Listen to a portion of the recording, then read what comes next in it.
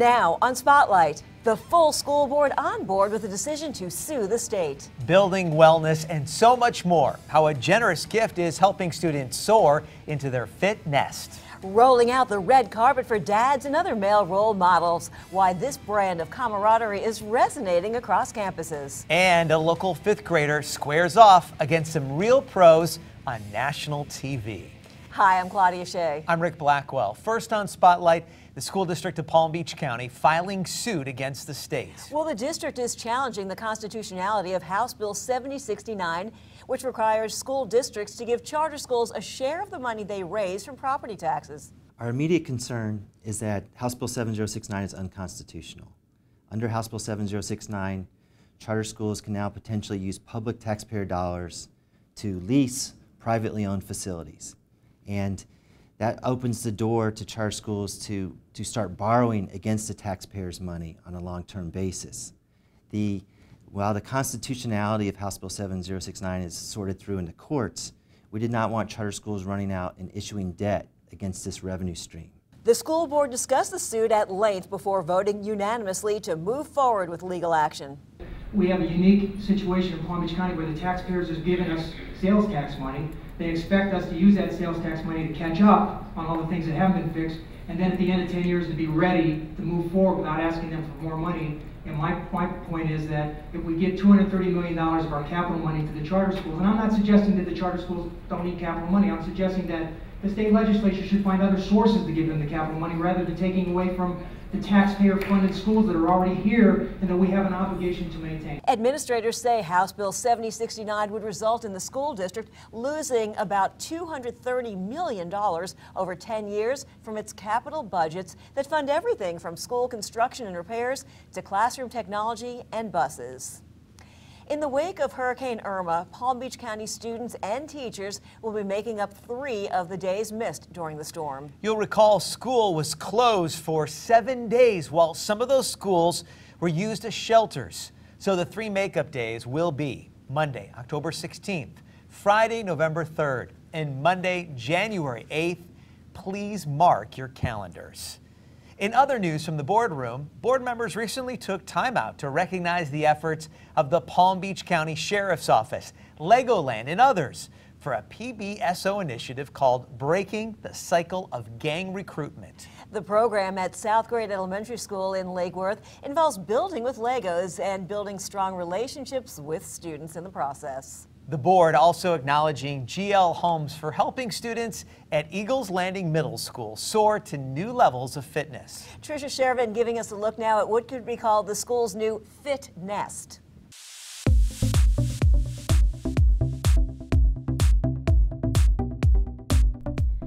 Bosu balls, stationary bikes, battle ropes. Just a few items of brand new fitness equipment at Eagles Landing Middle School in Boca Raton, thanks to a $25,000 donation from GL Homes.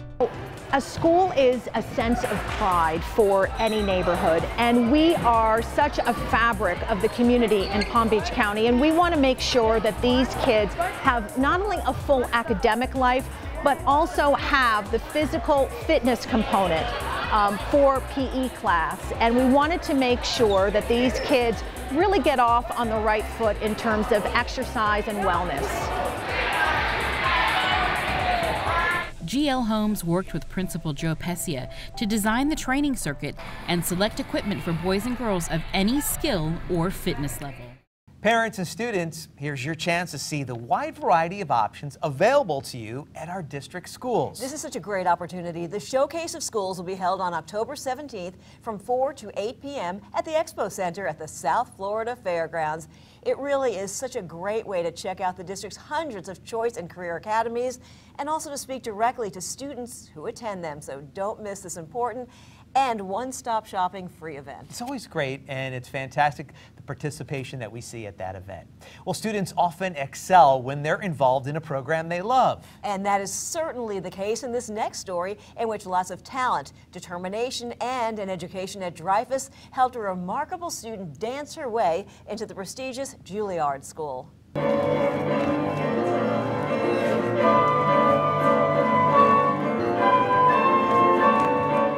Dreyfus is a very unique school because it offers academics and arts, which is a very special thing, especially in Palm Beach County to have. So I'm very fortunate to have had the opportunity to attend for 4 years.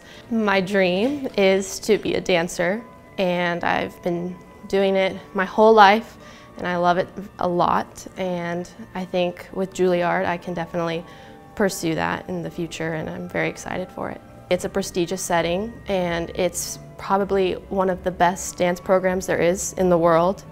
And to have an opportunity to attend a school like that is very special, and I think it will take me to the next level in the professional world of dance. I don't think I would be where I am without Dreyfus. Wow, Mia is such an inspiration. I'm sure we're going to be hearing a lot more from her in the future as she continues her training and her studies. Way to go, Mia. Yeah. Speaking of higher education, college application season is here, and applications are now being accepted for FAFSA, for Federal Student Aid. To help navigate the form, the School District of Palm Beach County is once again offering FAFSA and football night to encourage students and parents to fill out their federal financial aid forms with the help of school counselors and other community partners. And whether your student is college bound or planning for a career, he or she may find answers and guidance at the district's annual College and Career Fair. It will be held at the South Florida Fairgrounds in Concourse Building 6 through 10 on October 18th from 6 to 8 p.m. Representatives from more than 150 colleges, universities, trade schools, and the armed forces will all be on hand with a variety of information and opportunities. The Palm Beach County School District celebrated Dad's Take Your Child to School Day. At Dwight D. Eisenhower Elementary School in Palm Beach Gardens, fathers and positive male role models walked students to school, ate breakfast in the school cafeteria, and enjoyed reading a book together.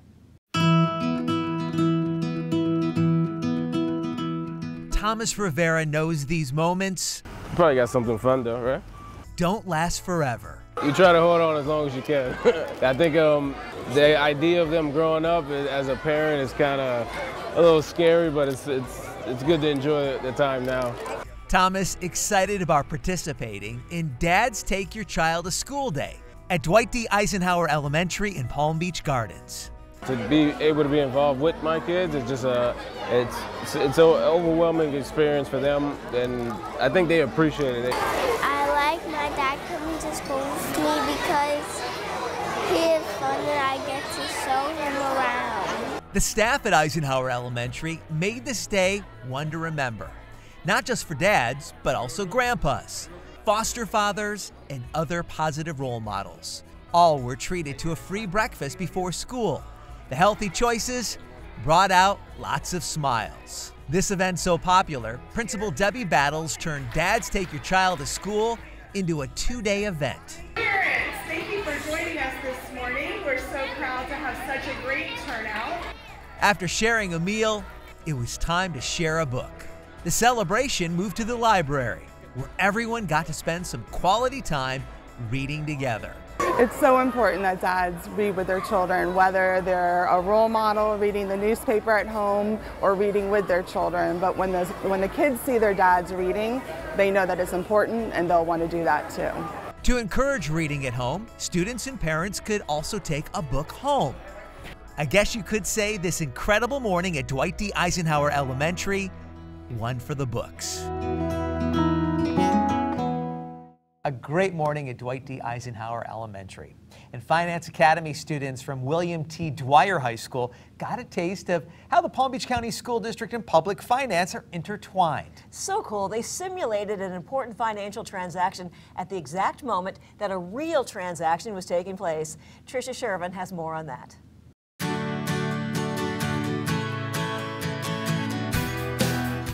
Dwyer High School Finance Academy students spent time with banking professionals, taking part in a conference call with a JP Morgan trading professional in New York City. It's all part of an annual Tax Anticipation Note Sale, or TAN sale as it's known. This sale allows the school district to borrow money until tax revenue becomes available. The students appreciated this real-world experience. Today's activity was just so completely great for us to have this experience here at the school district. Even just been on the phone with all of the trading desks and experience all the people like the Morgan Stanley Company and Wells Fargo. It was just a great experience for us today. It's real life connections and experiences that we can actually take on whatever we do in college. And I feel like we're very blessed that we got this opportunity to come here today, and that Dwyer itself has properly taught us everything that we need to know from freshman year to senior year. Students split into teams to simulate the tan sale themselves and got to see which team was closest to the winning bid. The actual financial transaction will end up saving the Palm Beach County School District more than $28 million over the next decade. Make it orange and make it end. That's the campaign aimed at ending bullying. You can support the initiative and make a statement simply by wearing orange on Unity Day. Unity Day is October 25th. That's when everyone is encouraged to come together in schools and communities online to end bullying and to unite for kindness, acceptance, and inclusion. Many schools also take part in Mix It Up at Lunch Day. It's part of a bigger campaign to teach tolerance. And this year it falls on October 31st, so students and employees are asked to move out of their comfort zones and have lunch with someone new. It's all designed to reduce prejudice and biases and cross those social boundaries. One school in particular is great at encouraging new interactions at lunch. In fact, it does it all year long through a program called We Dine Together. Recent studies show a majority of teenagers sometimes feel lonely, even on a big campus, especially on a big campus. But at Boca Raton High School, student leaders have created an organization with a mission to sit down next to students who are eating lunch by themselves. Me and my friends have this club, we dine together. Club member Jean Max Meridew, and we just come in, you meet everybody else, and you share lunch with us. One of 30 members who walk around campus making a difference. I love meeting new people. I love relationships. That's like what I really love doing. So it's kind of like something that brings me joy when I sit down with somebody new. Sometimes the students want to be by themselves, but more often they welcome having a stranger join them in the courtyard. Definitely hesitant at first because they're like, whoa, why are you like coming up to me and talking to me? Like, I'm not used to this. And then I'm like, yeah, can I just sit with you? Can I eat my lunch with you? And they usually like, yeah, okay, stuff like that. And then I'll start asking them, oh, how was your day? What grade are you in? Where are you from? Stuff like that, just to spark a conversation. A conversation can then spark a friendship. And then all these new friends meet once a week in this classroom to share pizza and stories. And everyone's just interacting, laughing and smiling, and then when lunch is over, everyone's like, oh, we have to go, and so everyone really enjoys themselves. We Dine Together was created this past summer through an organization called Propel, people reaching out to provide education and leadership. Greg Francis is Propel's executive director. The character that they're exemplifying, the leadership that they're exemplifying makes a difference. I was hoping that they would affect one student, but now they're affecting 60 to 80 students a day in a positive way. And thousands more have been inspired by this story after it appeared on the CBS Evening News. We dine together. We dine together. We dine together. Their mission is to go into the courtyard at lunchtime to make sure no one is starving for company. We Dine Together is a hit, a lunchtime exercise that is feeding the soul. Okay, time now to salute others who are making a difference in the district. In this week's honor roll, Seeing Green. Staff and students at Frontier Elementary wore green to help raise awareness about DMD, Duchenne muscular dystrophy. This is the most common type of muscular dystrophy. DMD is diagnosed in about 1 in every 3,500 boys. It's much more rare in girls. Several local businesses helped make Polo Park's Career Day a big success. Polo Park Middle School held a Career Day for 7th graders. Career education is part of the 7th grade civics curriculum. Career fairs benefit students by encouraging them to explore career options and to discover what those options encompass academically. And the school board recognized 4 district elementary schools for receiving the Exceeding Expectations Award for Excellence. This award is a statewide recognition given to top-performing Title I schools by the East Coast Technical Assistance Center Title I Consortium. The 4 schools are Boca Elementary, Cross Point, Golden Grove, and Lynbrook. Congratulations to these schools, their principals, and students and staff. We all know that kids will be kids, and sometimes, no matter how careful you are, accidents can happen. But is your child covered if something should happen during the school day? It's a topic we all learn something about in this edition of Parent University. Keeping children safe is certainly a priority at any school, but sometimes accidents happen that are nobody's fault. If your child needs medical attention, health insurance will do its part, but you still may have to come up with money for co-pays, deductibles, and certain items such as crutches. Parents may not know there's a supplemental insurance plan to help. Student accident insurance is insurance that will basically help the parent cover costs or expenses that they may incur due to a child getting injured on the property due to no fault of their own. Shannon Armstrong is a Palm Beach County School District insurance specialist. If your little Johnny, Susie, Juan falls and gets hurt and they chip a tooth or they skin a knee and they need to get medical care, this is going to help cover them. The plan is available from School Insurance of Florida, and it pays when your child incurs medical expenses for covered accidents. There are 2 types of low-cost plans. They can purchase something that would cover the student during the school day, or they can purchase something that can cover the student from all day at the school, plus aftercare, as well as into the afternoon and evening hours and weekends. The 24-hour plan costs less than $40 in a one-time payment for school year and summer coverage. The school time plan covers your child during the school day and school-sponsored events only, and it costs less than $10 for the whole school year. Plans have no deductible and some exclusions. Examples of the plan's benefits: you'd be paid up to $60 for the first doctor visit and up to $500 if your child needs plastic surgery for a covered accident. You might have a high deductible, you might have a high copay. This is going to help the parent or the guardian with those fees. These plans don't cover accidents received during high school athletics or accidents during non-school sports. For a full list of exclusions and benefits and more information, go to schoolinsuranceofflorida.com. Getting caught up on all school-related news is as easy as downloading the school district's new app. You can access Edline, see the district's calendar, your school lunch menus, and much, much more. To get started, search for School District of Palm Beach County in either the iTunes App Store or in Google Play. Also worth noting that you'll also see translations in Spanish and Haitian Creole. It's going to be really popular. Great work by everybody in IT. That's wonderful. And it's free. Straight ahead on Spotlight on Education, a local student on national TV, why she made an appearance on The Tonight Show with Jimmy Fallon.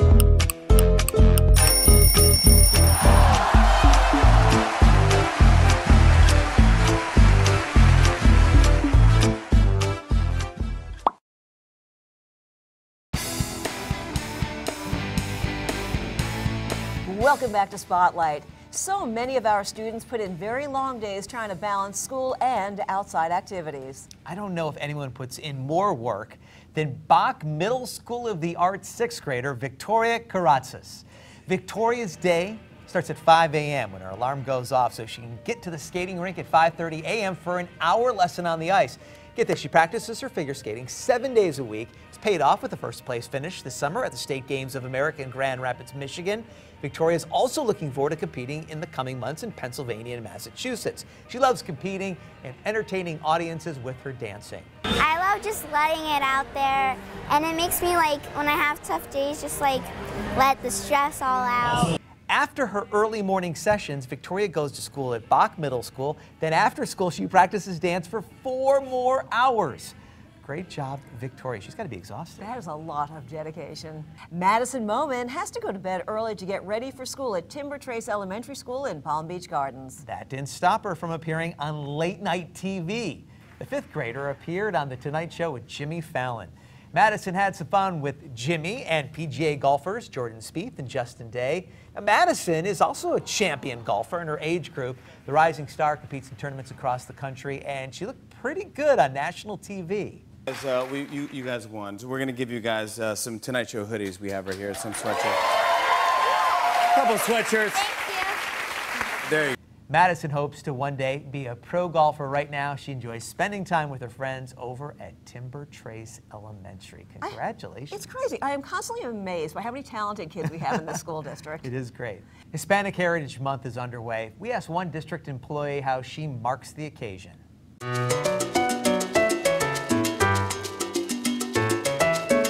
Oh, it means food and music and dancing, and I remember from being a child in New York, we were taught conversational Spanish. There were Spanish people in my neighborhood, and so I'm able to understand some phrases, and a lot is like Southern soul food, and we get to do a mix of beans and rices and different herbs and vegetables, so I love it for all of those reasons.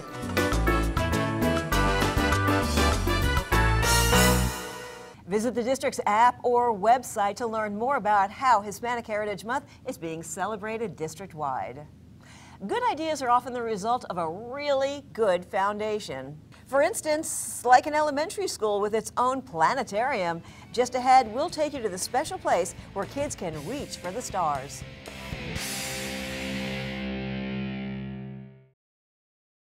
When our kids don't go to school every day, they get further and further behind.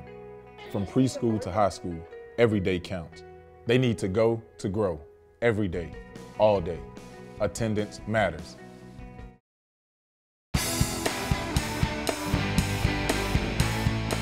Welcome back to Spotlight. Imagination, you could say it's what fuels creativity and new ideas. So it's no wonder it's emphasized at a local elementary school that's known for cultivating young learners. Time to tour Point Siena Elementary. Welcome to Point Siena Elementary STEM Magnet School, home of the Pandas. We are a K-5 100% choice school located in Boynton Beach, Florida. Students from all over the district can apply to the Point Siena Choice Lottery each year to experience STEM education. What is STEM education? STEM stands for science, technology, engineering, and math. Our STEM subjects are integrated into all areas of the curriculum, including reading, writing, social studies, art, and music. Our STEM-focused school incorporates project-based learning, where students ask questions, create solutions to real-world problems, and try out new ideas by building, researching, and using trial and error to master the skills traditionally taught in elementary school. We hope to open the eyes of young boys and girls to the sciences and help them imagine and learn about all the different careers that can come from a continued focus in STEM. Point Siena STEM students have multiple opportunities to demonstrate hands-on learning through our 4 unique STEM labs. The Science Lab. The Science Lab has a variety of equipment uncommon to elementary schools, including computer-based probeware, digital nanomicroscopes, and a courtyard native plant area, which is an extension of the lab. Math Lab. The Math Lab contains a huge variety of math manipulatives to help students understand basic number theory and problem solving at high levels. Technology and Robotics Lab. Point Siena's Technology and Robotics Lab contains several types of LEGO robotic systems which allow students to design, build, and program their own robotics and other machines. The Planetarium. The Planetarium classroom contains a 30-foot dome and full planetarium projector, as well as laptops and iPads which are used by students to simulate and record what they find in the night sky. Our Media Center houses our newly created Makerspace, where students plan, design, and build creative solutions to problems using CAD software, 3D printers, and a laser cutter.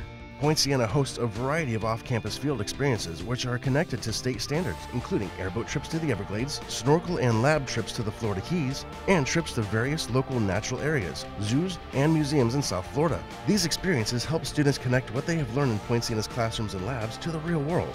Point Sienna's STEM focus continues after school as well. Students participate in a variety of highly competitive clubs such as Math Team, SECME, First Lego League, Science Olympiad, and more. Our clubs have been state and nationally recognized in competitions for the last 10 years. Point Sienna staff is passionate, knowledgeable, and experienced. More than half of the teachers on staff have advanced degrees, and many have been teaching at Point Sienna for more than 15 years. Come be a part of the Point Sienna family. The School District of Palm Beach County, your best choice.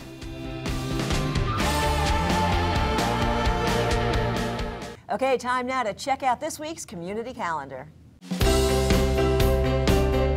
The School District of Palm Beach County invites you to the 2017 Showcase of Schools. Learn more about which program is right for your child. The event will feature Choice and Career Academy programs available throughout the School District of Palm Beach County. Representatives from the schools will be available to discuss the educational opportunities offered by the district. The Showcase of Schools takes place at the Expo Center at the South Florida Fairgrounds on October 17th from 4 p.m. to 8 p.m. Learn more at palmbeachschools.org/choice programs. The Education Foundation invites you to the 4th Annual Heroes for Education 5K Run and Walk. Join us Saturday, November 4th at Bryant Park in Lake Worth. Register at educationfoundation.org. Do you have news you'd like to share? Just send it to us at goodnews@palmbeachschools.org. And that's going to do it for this week's edition of Spotlight on Education, brought to you by the Education Network. Keeping you informed.